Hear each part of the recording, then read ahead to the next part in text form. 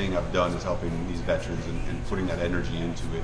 And I've been left without that. You know, I haven't been able to ride because my leg's banged up, and if I can't ride, I can't do what I feel like I was meant to do.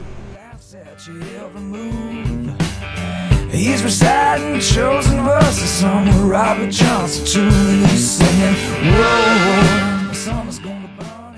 Making this bike was what I came up with. I thought, you know, hey, if I can use my voice to raise money and get a bike and get it to a veteran, and maybe that one veteran is one less of that 22. You know, they say every day 22 veterans kill themselves due to PTSD. If I could get just one veteran to find an escape and save maybe that life, maybe just that one day, it's 21, I made a difference. Cannot be condoned. Oh, blues man.